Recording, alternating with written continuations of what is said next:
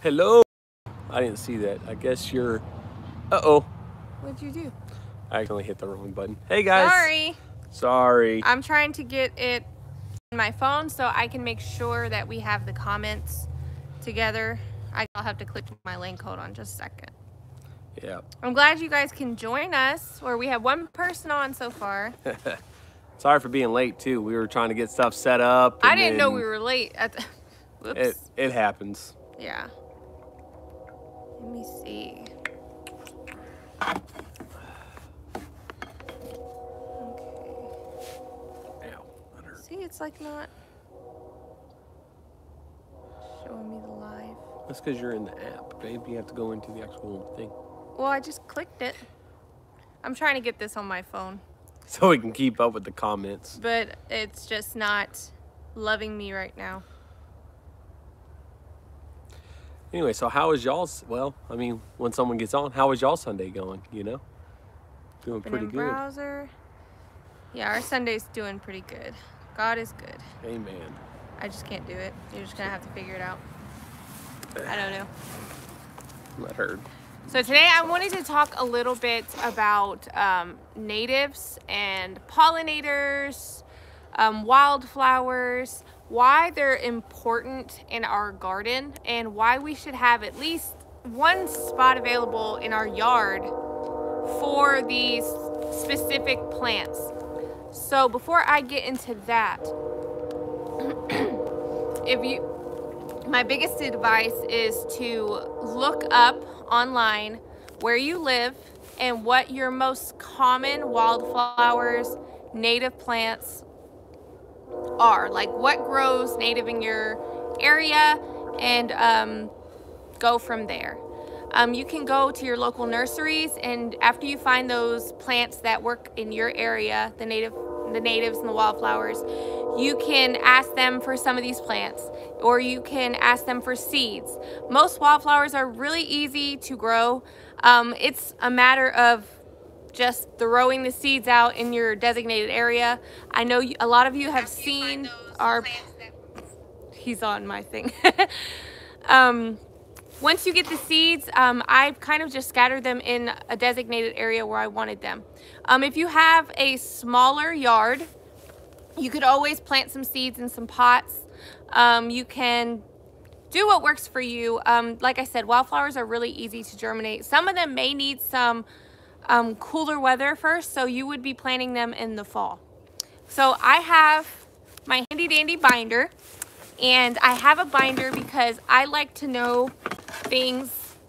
I like to know things. I like to do things right, and he's kind of the same way. I wanted to show you guys some plants, especially that are good, that most places have native. I was looking at Texas wildflowers and Texas natives, and a lot of other states have these same native plants. But like I said, go into it, look at what is native in your area. So first of all, the importance of natives and wildflowers. Why are we even talking about this? I think our first year gardening, we had made the landscape, our garden, veggies. That was it. We just used veggies. We planted veggies, which was great, right? We all want to eat vegetables. We all want to eat fruit. Hey, Growing with Hudson. So the problem with only planting veggies is you need pollinators to pollinate most vegetables. Some are self-pollinating, but most vegetables need pollination. And how you get that is, hello, Michael's Adventures. Okay, he's got it on his phone finally. Yeah. He was trying to find a way to get the comments. So when we first had the garden, I noticed we didn't get a lot of bees. We weren't getting a lot of butterflies. I mean, that was one of the things that I looked forward to. I really wanted butterflies in the garden, and I was so upset when I didn't see them. I was like, what are we doing wrong? Well, there's two big ones: using pesticides, insecticides, and not having enough flowers. And even some of the flowers that you buy from big box stores, a lot of them have been treated, and they're not good for your pollinators and native pollinators, bees, butterflies. And you'd be surprised how many insects actually pollinate. And not just insects. So I want to go over this real quick with you guys. Like I said, I have my handy dandy binder. I also teach forest school, so I have a lot of information about a lot of different things. It's awesome though, because I lean on her on a lot of this stuff. She has like all the knowledge either here or in the binder. Yes. So with things like this, I kind of let her just take it and go, and then I do input where I can, because at the end of the day, we're a team, and that's what I love about it. Zinnias and sunflowers sure bring in the bees. You got there, a Yes. hummingbird. Oh, our zinnias brought in so many pollinators. I was amazed, and they grow so easily. Yeah, she loves sunflowers. Like, that's one of the things that she really started planting. They bring in the bumblebees, Yes. and I love bumblebees. You're No, fine. it's okay, it's okay. I love bumblebees. I just think they're so cute, and they sleep in the flowers sometimes. So most plants that bring bumblebees, I try to grow just because they are so cute. Yep. So that's just a little thing for me. They're just so cute. Yeah. Okay, so in Texas, Texanus. That's a speech, by the way. Texanus. No, that's how I speak. Pollinators are bats, bees, hummingbirds, butterflies, moths, wasps, Yep.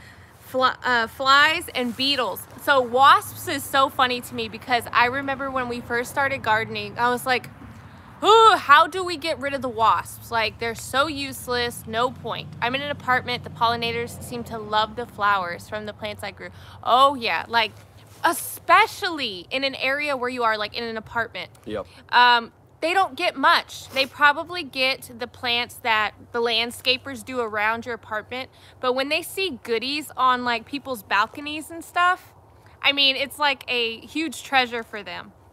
I love South. Can you put that Yeah. back? It was just saying that it reminded her daughter that passed away. Aw. Yeah, our wife, like I said, she plants my wife, she plants a mammoth sunflower in almost every single raised bed that we have to do that specific thing, drawing those pollinators. He'll be okay. He'll be fine. He'll lay in the bed. Yes, that's fine. So yeah, sunflowers are beautiful. I always didn't like them, but once we figured out the right variety to grow, that was the thing. Well, the first time we grew sunflowers, there's a native sunflower, right? I'm talking about natives. Woohoo! Yeah, woo! It's called a common sunflower. Those things, oh my word, they drop seeds and it's a wrap. Like, and these, Yep.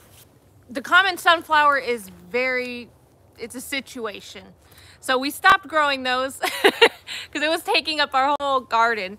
And I started growing the mammoth sunflowers because not only can they act as something for pollinators, but they acted as a trellis as well. I had climbed some of my tomatoes on their stems, and that's awesome. Like, just use what you have and what you can. Also, the mammoth sunflowers, they were used as shade. Yep. So they were for the pollinators. They were used as a trellis, and their leaves created shade for my plants in the raised beds. So that was awesome, and now I don't stop. It's like one mammoth in every bed. Yep. Your pollinator-friendly plants should receive full sun throughout most of the day. Butterfly adults generally feed only in the sun. I didn't know that.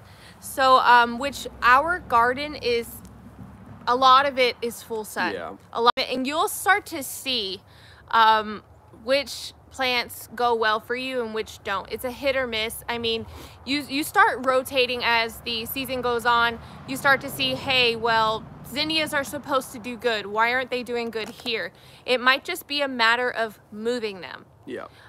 So just don't be afraid to play around with the landscape and seeing what goes well. It may not work there, but that doesn't mean it won't work. It will work somewhere else. Yeah. So usually the south side of the garden is usually the sunny spot.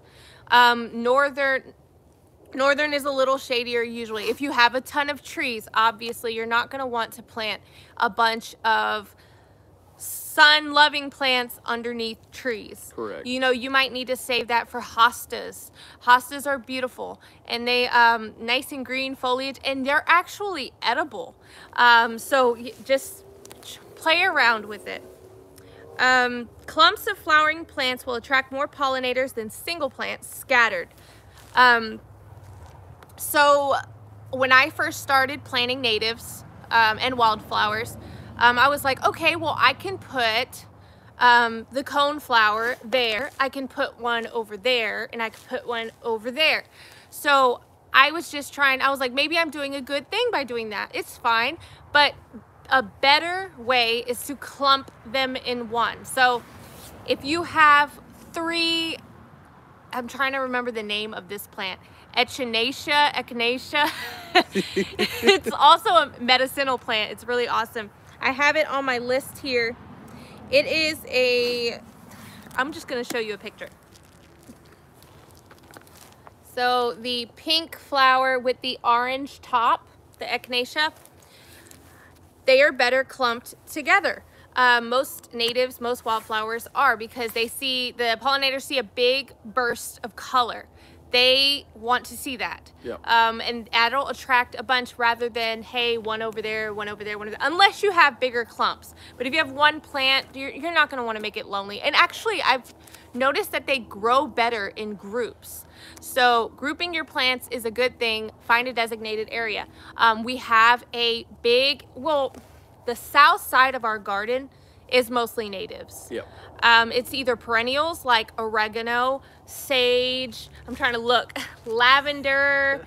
I mean, our strawberries are over there, and most of our wildflowers and native plants, sage, oh my goodness, in Texas, sage grows amazing.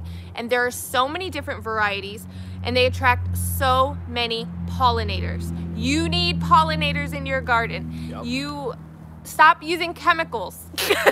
You don't want to kill off your pollinators either. Yeah. So that's very, very important. Because like we say, I mean, more pollinators just means more fruit. Yes. Because they're going to pollinate your flowers. They're going to help the fruit to grow. So, I mean, these are things that you want to attract. So that's why it's so important to plant flowers with your vegetables and things like that to attract those things. And I mean, when you companion plant, it's a beautiful thing because it actually benefits what you're trying to grow. And they're beautiful. They are. It's amazing. And let's say it's off the season, you know, the season just ended. You have all these dead plants, right? You have all these, like our sage right now looks terrible. It's like this huge bush of dead plant. That is actually helping the pollinators and insects that overwinter, like that make their little nests and hide until they come out in the springtime. So don't cut those back yet. Give it some time. Let the insects kind of stay in there. And once it starts getting consistently, like the ground and whatnot is consistently like 60 or 70 degrees, then you can cut back your perennials, your natives, etc. I know a beautiful clean garden in the wintertime is so tempting, but it is better for your little garden ecosystem if you keep things kind of ugly for a little bit longer.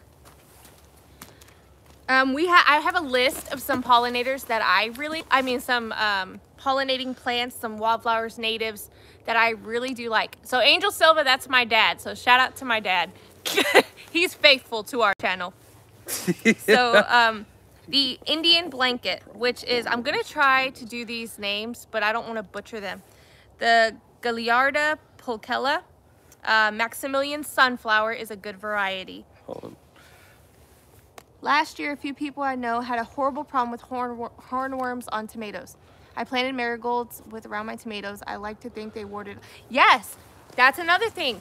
So the more perennials, natives, wildflowers that you have in your garden, the less pests you will have on your actual vegetable plants. Yep. I have seen this 2 years in a row. I have seen this. Maybe the first 2 years, our plants were just taken over by like aphids, hornworms, just so many different insects. Yep. But the more natives, as we started growing all this stuff, the less they went onto the plants. Pet stores buy them? That's interesting. That's really interesting. I don't know. I feed them. I just throw them out to the chickens. Or some of them, like, depending on the, like I said, we haven't had a huge problem with them. Wasps also eat them. They do. I know this because I've seen it happen. Yep. I was looking for hornworms one day on my tomato plants, and a wasp came out of absolutely nowhere, shot down, grabbed a hornworm, threw it on the floor, and was eating it. Yep. So another great reason to have pollinators, because a lot of these insects, they eat the bad guys, the pests. They keep the pests down.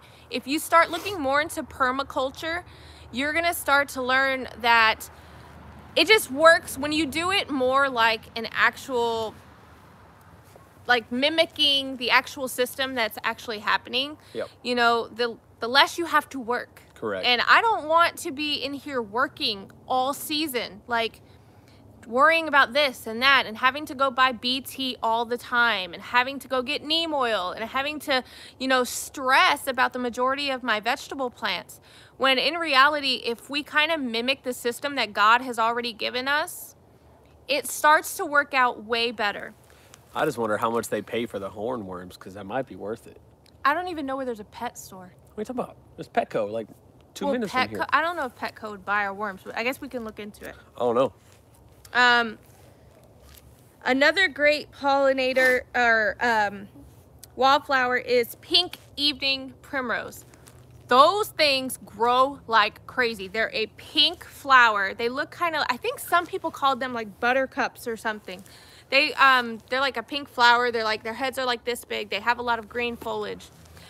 They grow native here, like, I mean, in ditches, everywhere. Yeah. They're everywhere. I ended up putting some in my wildflower garden, and they grew like this. I mean, a lot of the garden they're the first things that pop up too. So they're one of the first flowers that the bees get to see. So it's kind of like a sneak peek preview. The earlier things start blooming in the garden, the better. Because you're already showing the insects around your area that, hey, this garden has the good stuff. And that's what you want. You want to show the insects, hey, the good stuff is over here, so that when you start planting your plants, the ones that you want to eat, they can be pollinated. Yeah. You can hand pollinate plants, which certain plants I do hand pollinate, like squash, but that's because I really want it to get done. I want to know for sure that I'm getting every single squash off that plant. But do I have to? I probably don't. It's probably gotten to the point where we have so many pollinators that they're probably already pollinated. But me, I'm just being a little controlling and trying to make sure that I do get my squash. Is there anything in there? No. Okay, I'm gonna. Okay, and like she was saying, another thing about the whole, you want to try to do that. Like if you can find flowers that bloom early and then find some natives that bloom late in the season, then you can extend that.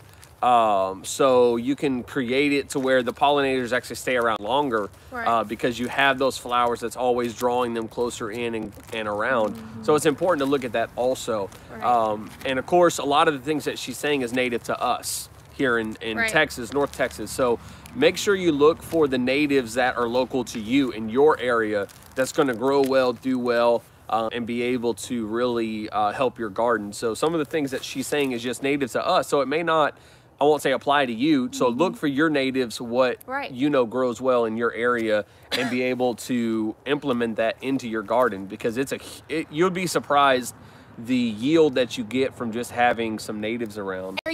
If you are by a state, not community center, visitor center, yeah. A lot of visitor center, like in your states, will give away wildflower seeds or native seeds for free. And they do that because they want these natives coming back. Yep. They want these wildflowers being grown because they see what an issue it's become for native insects. You know, they need native plants to continue on. So they're working really hard to get the system back to where it is. And it's really difficult when a lot of people are using so many chemicals and they're buying a lot of plants that they haven't researched from big box stores. And if you look on the labels, a lot of them will tell you if they've been sprayed with any chemicals that are harmful, and a lot of them will like take pride in the fact that they haven't. So make sure you're reading those labels. And if your parents or your family members are like, I knew you love plants, so I bought you these plants, make sure they know what to look for in those labels. If anyone wants to like be kind and, you know, buy you anything, like post it on Facebook one before the season starts. Be like, hey guys, check those labels just in case, you know, not trying, just maybe they'll see that and kind of that'll encourage people to check those labels. Yep. We have, there are some plants right now that we should be starting here indoors. If you wanted to grow some flowers, in January, we should have been starting pansies, dianthus. Dianthus is an awesome flower. Like, we have them in our perennial bed. They're beautiful, and they also bloom pretty early. Some other plants that bloom pretty early for us, I'm trying to think because I had it in my mind, but it's not there anymore. I'm pretty sure, like snapdragons. I overwintered snapdragons. I should be getting blooms very earlier because I overwintered them in our little greenhouse over there. I mean, they're actually behind us, but it's a clay pot. I don't know if you want to grab. No, it's the big. Oh no, that one's not the clay pot. Okay, so these are overwintered snapdragons. But if you wanted to grow snapdragons, you can grow them now. Sweet alyssum, foxglove, poppies, roses. Roses bring in a lot of pollinators. Yep. Petunias are huge here. They get huge and they're beautiful and bright. Like I said, the brighter, the bigger, the happier the pollinators are. And go for those early blooms. Early blooms are key because, like, they want to see. They want to see that this is the garden worth coming to. I already have bulbs popping up from wow, what are they called? The bulbs? Wow, my mind is going. I don't know. I'll get back to you on that. But some of my bulbs are already coming through, and they were doing that before the freeze. So I'm kind of hopeful this spring that we're gonna get a lot of beautiful flowers. Elderberry, if you are in a climate where you can take on lilies. Daffodils, yes, daffodils. That's it. I was like, what in the world? I know this flower like really, really well. I don't know why I can't think right now. It's just a lot of information, and it's exciting to talk about because it's something so simple that we all can incorporate, but I think a lot of people don't think about it. They don't think, I just don't want you guys to have to work harder than what you're already doing. Like, don't work so hard. Let your garden work for you. Let your soil build itself. Let the organisms, the fungi, let the pollinators, let them all work together for you and your family. It's going to be better for you. Yep. Herbs. We love herbs. Pollinators love herbs. Lemon thyme, oh, the little flowers are so pretty. Yep. And lemon thyme scatters so big if you let it. If it's happy, it will grow huge. Lavender, the bees love lavender. If you are able to grow lavender, research how it grows in your area, what variety. There's English lavender, there's Spanish lavender, there's a bunch of different varieties. So research which one grows best in your area. Yeah, and a lot of people, they focus on the bees, which are very important. And one thing I found out with doing a lot of research on honeybees and stuff is that they actually forage, I guess you would say. They pollinate, whatever. They go out, and I think their range is 3 miles from their hive. So, I mean, you may think you don't have bees around because you live in, like you said, in the apartment. But you'd be surprised. Like, bees, they go around 3 miles outside of their hive to get the pollen and the things that they need. So, you know, don't ever be like, oh, well, I'm in the middle of a city. I mean, bees live everywhere. And like she said, flies. Everyone hates flies, but flies are a pollinator. So they do that. Same with hornets. Like, I used to always say, well, hornets have no purpose. There's no reason to have hornets. They are literally just there to steal the honeybee's honey. But come to find out, they pollinate and they kill hornworms. So, you know, you'd be surprised with the things that actually benefit your garden and really play a good role into it when you never realized it or thought about it before. So it's amazing the things that we found out doing this and working in this and going down this road that we've gone down. And it's amazing how God knew everything that he needed and how he produced everything for us to be able to do that. Inside, they hop on the yellow strip road to nowhere. That's true. That's true. Ew, those are so gross. I'm not gonna lie. I mean, we don't like flies indoors at all. Like, I mean, ugh, they're terrible. But they are pollinators, and they're good in your garden. Yeah. So another good one is Coreopsis. It's a yellow flower, and it has like a burgundy inside. Coreopsis is beautiful in the garden.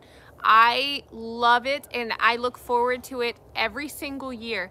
And the cool thing about wildflowers, as long as your dirt is solid, once the wildflowers begin to grow, they will drop seeds. A lot of them will drop seeds by themselves, and they will just grow the next year. You don't have to do much. Yep. That's so exciting to me about wildflowers. You get beauty every year. And one year I bought a pack. The 1 year that I started the wildflowers, I bought a big pack, had a bunch of them in there. It's a troll in here.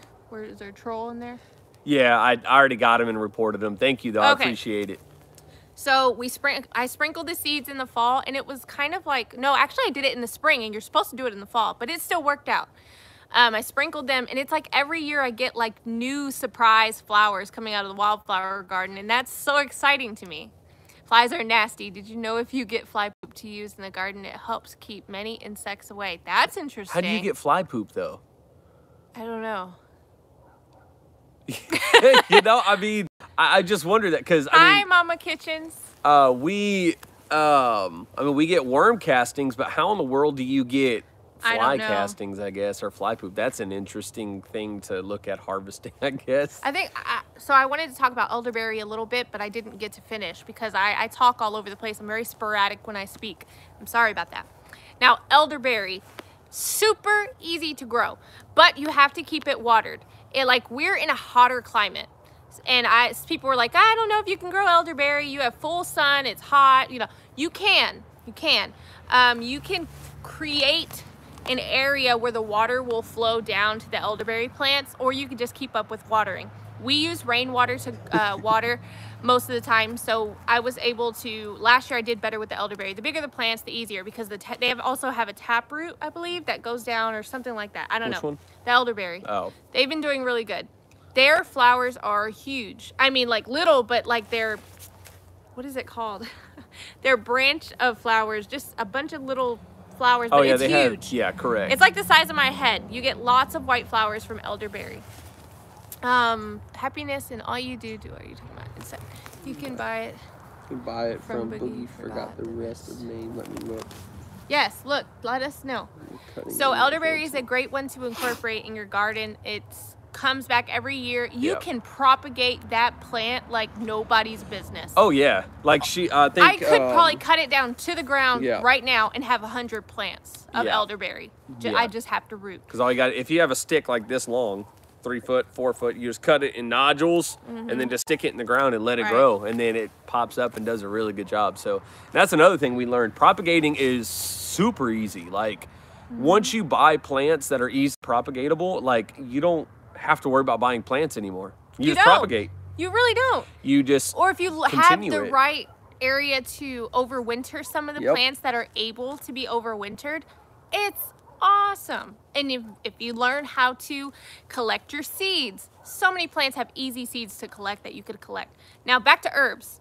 Fennel is an amazing plant. Dill is an amazing plant for butterflies. Milkweed, that's a native. We have some behind our fence, thankfully, that's growing, that was already here. Amazing for monarch butterflies, which there's a huge thing right now. Save the monarch butterflies. So you could get seeds for native plants online if you dig, and free seeds, or you may have to pay shipping, but for the plants for monarch butterflies. you can have your garden registered as a monarch butterfly stop as long as you have and meet the criteria for how many perennials, natives, etc., which varieties for the monarch butterfly. And there's just so much you can do. It's so exciting. I want to, that's a goal for me one day for our garden, probably in the front yard, which is nothing right now. We have nothing going on in our front yard, to become a monarch stop station. Yeah. There's just, it's so exciting. Rosemary. Rosemary's little flowers attract so many pollinators. We don't really think about the herbs, but herbs put off so many beautiful flowers. But guess what? Plant more herbs so you can designate half of them for the pollinators and half of them to collect for your family, for your foods. Yep. What kind of perennials do you guys grow? Put them in the comments so we can all do some research on some of those perennials. Yep. And most perennials and even wildflowers are medicinal. You wouldn't need some plants you wouldn't even think you could use for your medicine cabinet. It's pretty crazy, all the benefits to so many herbs. And I wanted to read some of the benefits on here. I do have some. So let me just get there right now.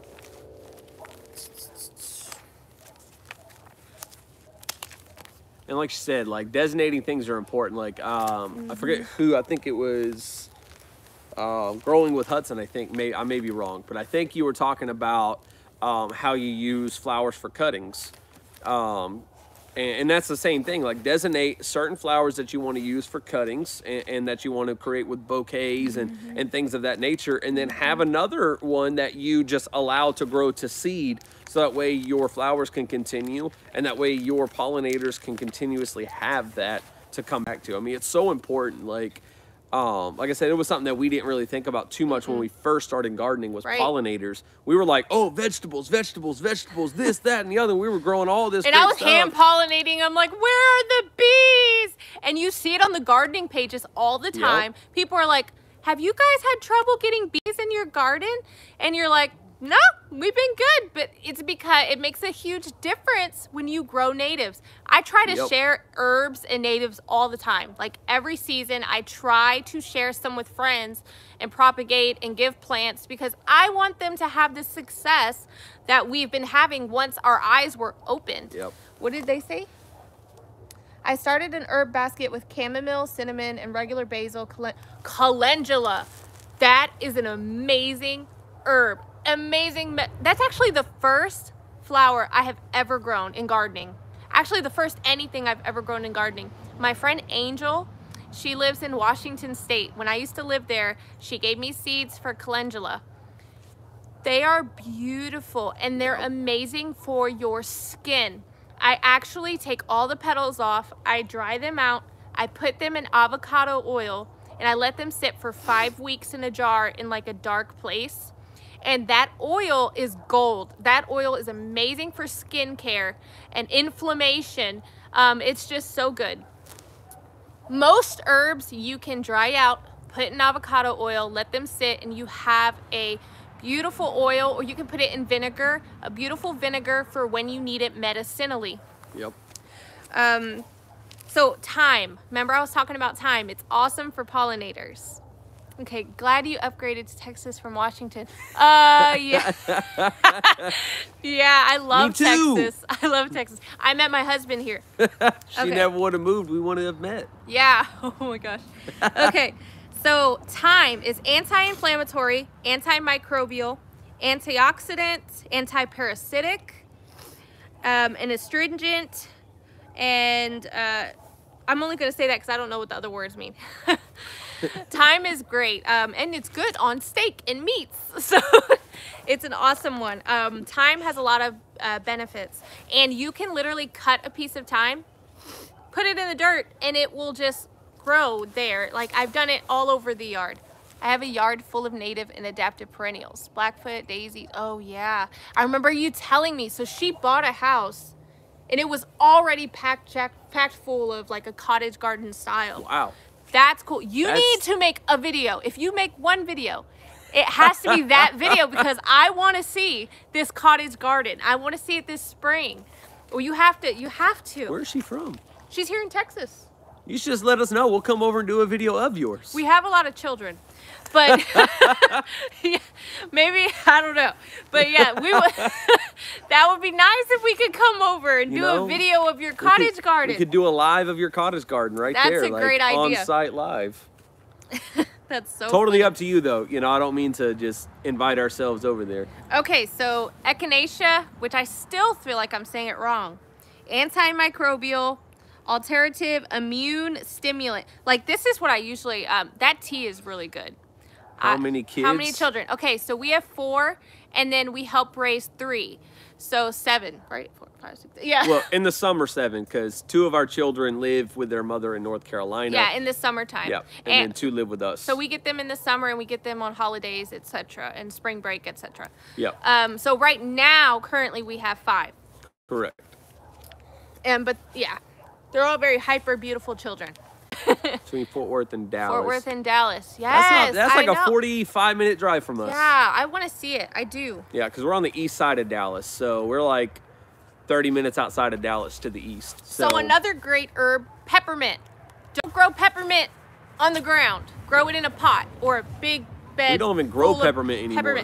Because I haven't gotten peppermint. I haven't bought plants since before the wovid. I didn't want the wovid. The wovid. I haven't gotten plants since then because of everything, and our nurseries were like didn't have anything. So I've been trying to plant from seed, which is kind of encouraged that.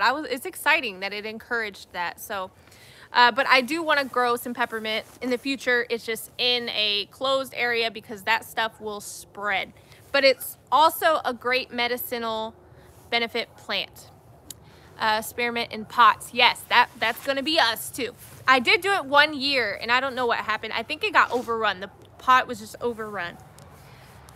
That's an anti-congestant, which most of you know, I'm sure. Anti-inflammatory, antimicrobial, antioxidant. Peppermint overall is really good and it smells so good. There's a lot of different herbs that are so good for you. Most herbs are. And you get like dill. Our dill this year, well, last year got like 4 foot tall, almost 5 foot. Oh yeah, the thing was massive. Probably more like 5 feet. Yeah. It was huge and it brought all the pollinators to the yard. Like, it was amazing. And I mean, you're able to pickle with dill. You're able to do a lot. You have to cut them back a lot. Yeah, the peppermint, I learned the hard way. I jam-packed spearmint and peppermint in the pot. Yeah. Itself has amazing hiking trails for sights to see, but the further south, the longer the... Yeah, actually, Washington State was the easiest gardening that I've ever had to do. Like, I literally threw seeds down, and those things were flourishing. I guess because of all the... Because even where I lived on an island called Whidbey Island, and it had some, it wasn't hard rain. It was very misty rain most of the time when it did. So my garden just did so good. It's when I got to Texas that I had to work a little bit harder. But now that we have the soil in order pretty much, and we kind of have a way with our soil of using the mulch and stuff, it's gotten a lot easier. So that's exciting for us.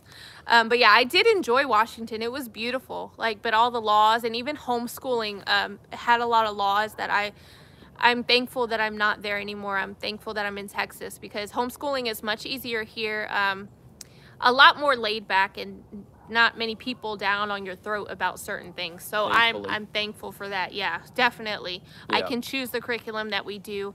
I don't have to have my children do the standard test or anything. Also, make your garden your style. Like, it doesn't have to be a cookie cutter garden. It doesn't have to look like Better Homes and Gardens magazine. We kind of recycle. We're big on recycling and reusing. When we got flagstone, we made little paths. I mulch with like 4 different mulches. Like right now, I'm seeing like all sorts of different mulches all over the ground. It's all about the covering for us. Yep. So I have rotted hay over here. I have arborist mulch over there. I have dead plants over there. You know, Can you close that little thing so they don't get so cold? Yeah, no, I got to fix that one. It broke. Oh, no. Okay, sorry. Whoop, squirrel. Okay, so make it your style. We made a tiny little water source. Oh, that's another thing. Have some type of water source in your garden, like a tiny, like even a bucket of water. I'm just going to show y'all real quick. Yeah, look. That's our little pond area. It's tiny, but it works until we both want a bigger pond, obviously. That's like a little thing.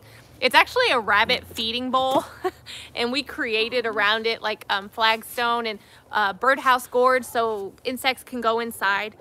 It works. We just have to fill it up manually every now and again. But have a water source, because just like your insects, your pollinators are going to want to drink, especially bees. So the thing with bees, yes, we want a koi pond. It's okay. It's okay, Bubby. Go back inside, okay? It gets better, buddy. Go. It's a good movie, Bubby. Go watch. Thank you. I love you. I love you. You need to go inside and be obedient, like we said. You can go in your room and That's play our son, Hollis. He's so sweet. Okay. You don't have to watch it. You can go in your room and play or something, okay? You want to go take him real quick? Yeah. Yeah. Sorry. He's sad. He is not a fan. We don't normally watch anything, but while we're doing this, we put on a little movie for them. It's nothing bad. It's nothing crazy. But like one of the person is being mean to the other person, and my son, oh my gosh, my son does not play that. He don't like when people are being mean to each other. So somebody said something mean to someone else, and he's sad, and he doesn't want to watch that movie, which I don't blame him. So he's watching something. He's gonna go play blocks or something. I forgot what I was saying. Water source. Yes, you need a water source. The bees want to drink. And if you create something, make sure you have something to where they sit on. So like I know people who filled up a kind of like I don't know, like a pot like this, and they put marbles in it, or they put like rocks in it, and then only filled up the water just enough to where the bees can sit on the rocks and drink when they can, because you also don't want to kill the bees. Let me see. Okay, I gave info above. Let me know if you see it. Do I see it? Let me see. Gave you info. I'm looking for the info you gave. Finding happiness. Yeah, I couldn't find it. I looked through there. I don't see it either. I couldn't see it, so I'm sorry if we missed it or something. I didn't mean to. I try my best to keep up with comments. We have an email on our description and our link for our YouTube. If you wanted to email the info, that'd probably be easier. I don't know if Facebook's just not showing it. Hollis, or YouTube. Hollis, cool name. One of my favorite gardeners on YouTube's name is Hollis. Oh, cool. Yeah, that's actually his father's name, who is deceased now. So we named our son after him. Oh, need a koi pond. I agree. He wants a koi pond a lot. I do. I've talked about it for probably about 2 years now. Mm-hmm. I had, keyword had, I think we used it for a garden bed now, but I had this really big barrel that was like pretty much like a plumbing drainage pipe. It was huge. And I was going to bury it in the ground, because I know the deeper the koi fish pond, the bigger the fish get. Mm-hmm. I was going to bury that thing deep, cause a nice pond to be in there so they can get out from the birds and all that, but it never happened. So yeah. I'm waiting one day. We can still use it. There's one that's empty there. Yeah. It'll be fine. Like I said, it'll happen. I'm not worried about it. We have the rest of our life to live in this house. So, there's one plant I'm super excited. No, there's two plants that I'm super excited to grow this year that I am hoping brings a bunch of pollinators. Is borage, B-O-R-A-G-E. I'm super excited. They give off really pretty little flowers. I think they're purple or blue. And they're also super medicinal, so I'm so excited to grow that. Okay, it is Boogie Brew. Google and look on YouTube. Okay, cool. We'll look into that. We'll look at it. We're going to probably subscribe to them because I'm really curious. And the other plant is comfrey. So excited. So comfrey is also an amazing plant to create your own fertilizer. You can either cut the leaves, throw them down, or you can cut the leaves, let them sit in water, and they will do their thing. So you can have a liquid fertilizer, and just all you have to do is dilute it in your watering can or whatever system you have, and that will be the fertilizer. Comfrey is also a medicinal plant, and that's something we will be using to feed our rabbits.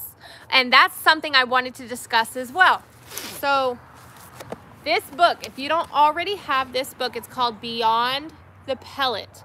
If you raise rabbits, this book is awesome, okay? Yep. This is a way of cutting the feed bill in half or more. This is pretty much being able to feed your rabbits with forage, but with high vitamins, better than what the pellets provide. I do plan on giving pellets still, not nearly as much though, but they have a list of plants here that you can grow for your rabbits. So Beyond the Pellet, I may have a video on that soon. Comfrey also makes a body pain relief. Yeah, I'm going to probably be including that in some skin balms that I make. I'll probably make a video on that too. We can, well, not completely, but the majority of our skincare is made by me.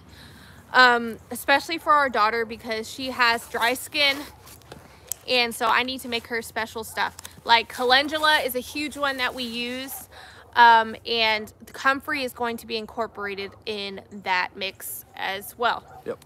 So I'm excited for the comfrey. I'm really, really, really excited.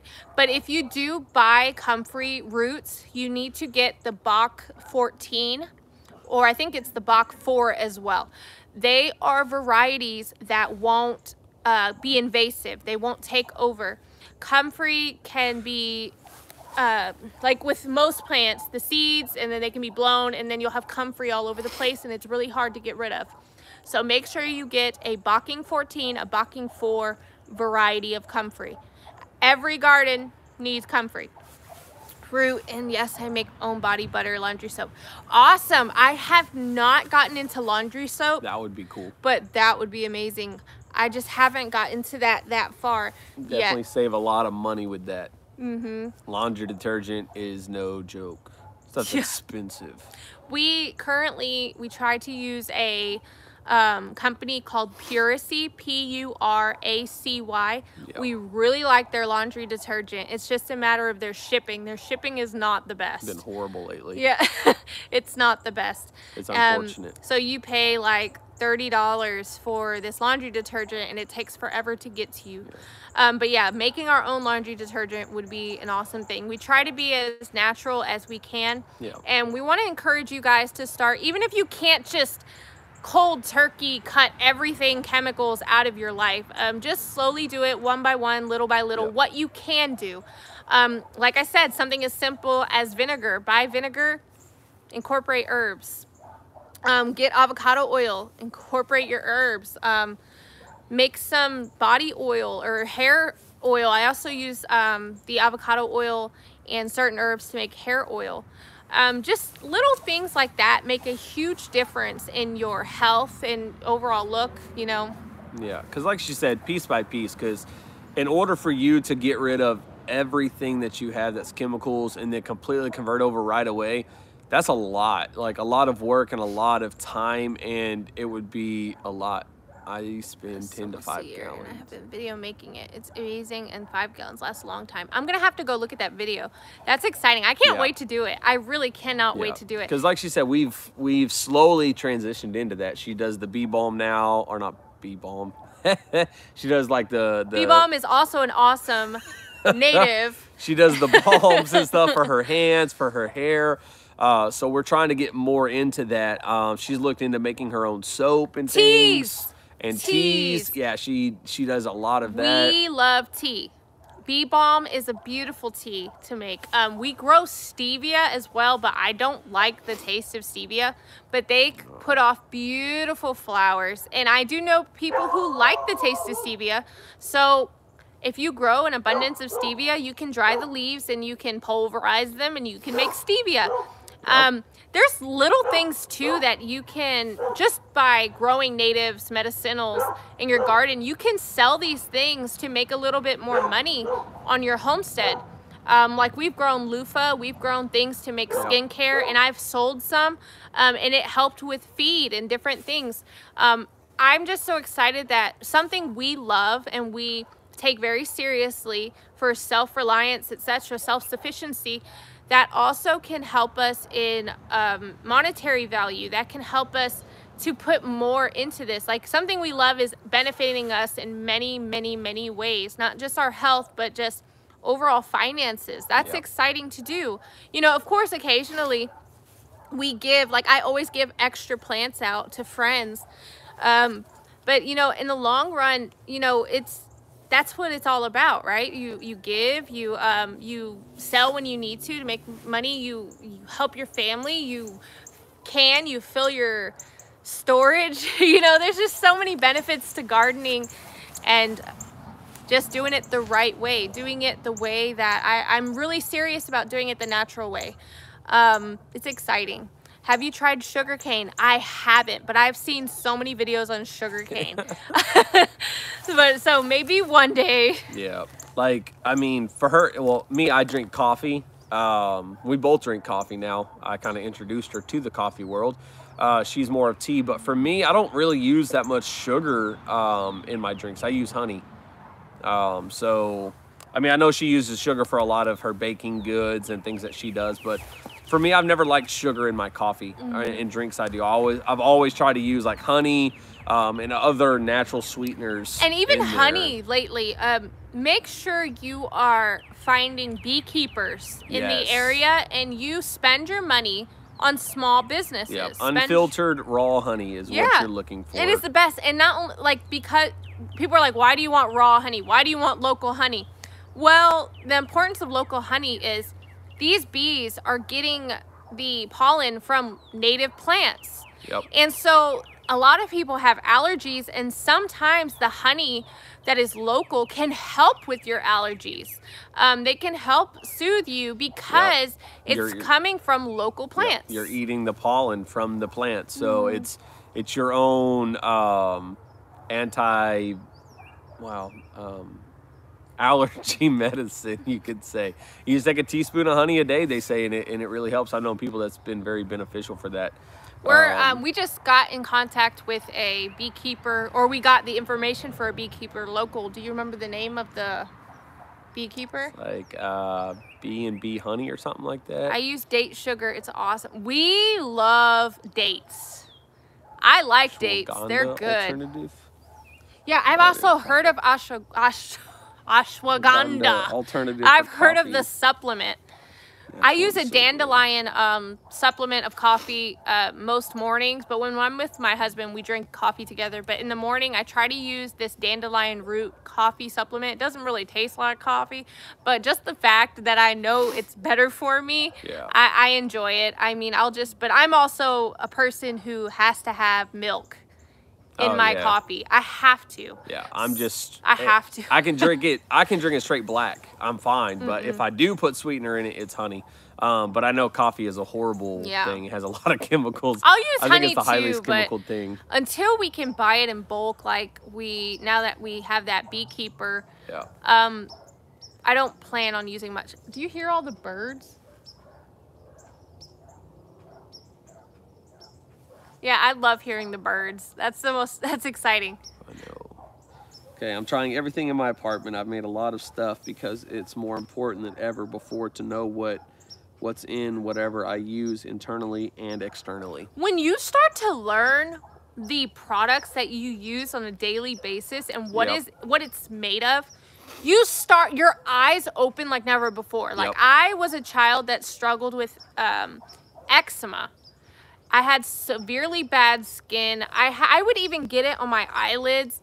I struggled with a bunch of stuff. And then you look back and you're like, hello, all the stuff we used in our house, it was terrible. Yeah, horrible. A lot of the children that struggle with breathing, I mean, with different like respiratory things, I mean, I know people who had that aha moment. They're like, I clean the house with very harsh chemicals every day. Yeah. Every day.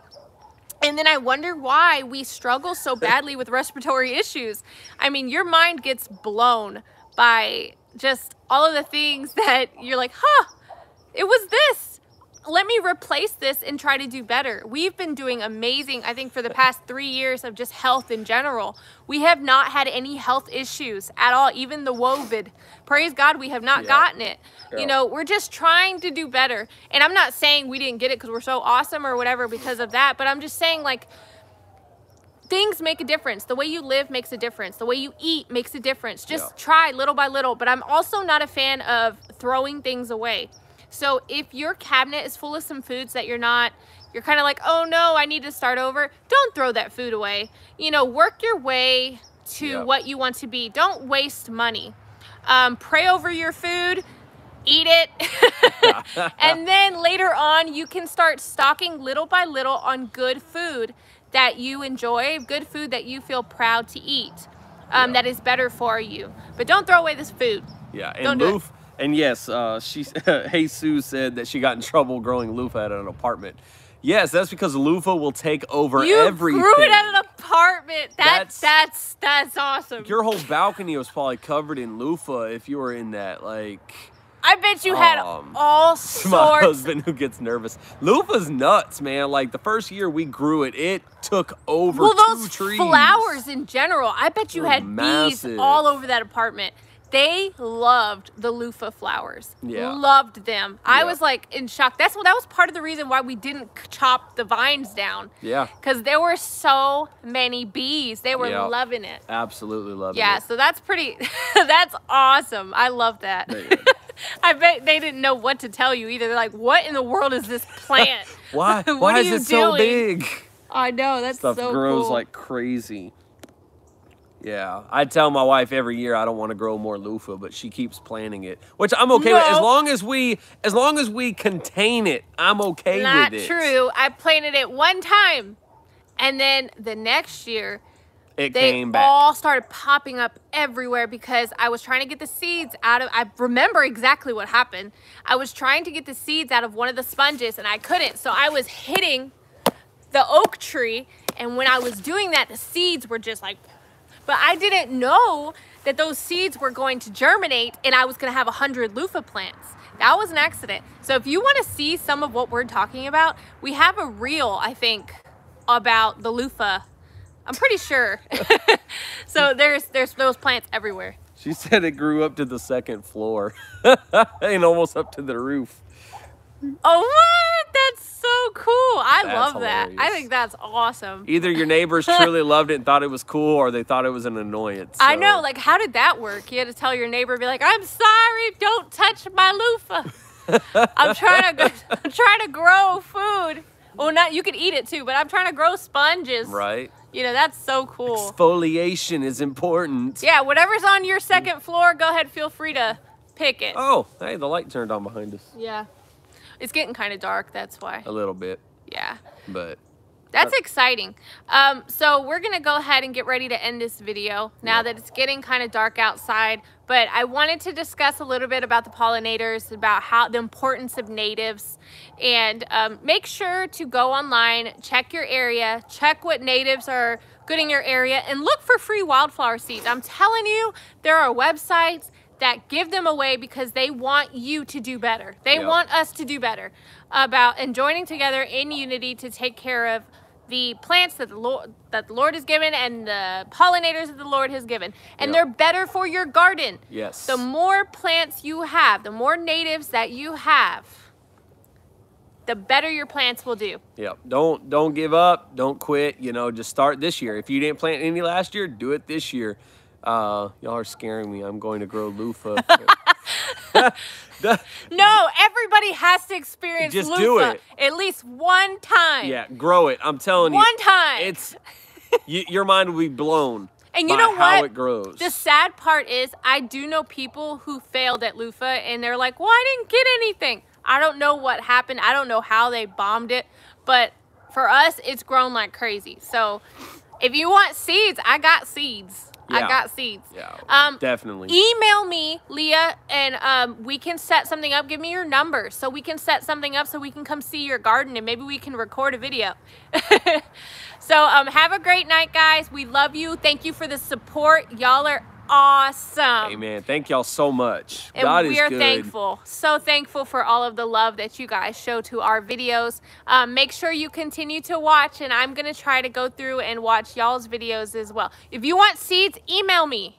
Email me. Our email is in my info, and I can probably just send you seeds. I have loofah seeds for days. Yes. I give them away. Like, I'm just like, take them, take them. Yeah, because one loofah creates like 1,000 seeds. I feel still like. got sponges in the house with seeds in them that I need to shake off.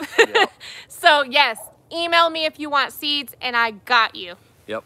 God bless y'all. Have a good night. Thank y'all. Okay. The email, it's on my info on my YouTube page. You click YouTube, my YouTube page, and then it'll be in the info. Yes. Okay. So have a great night,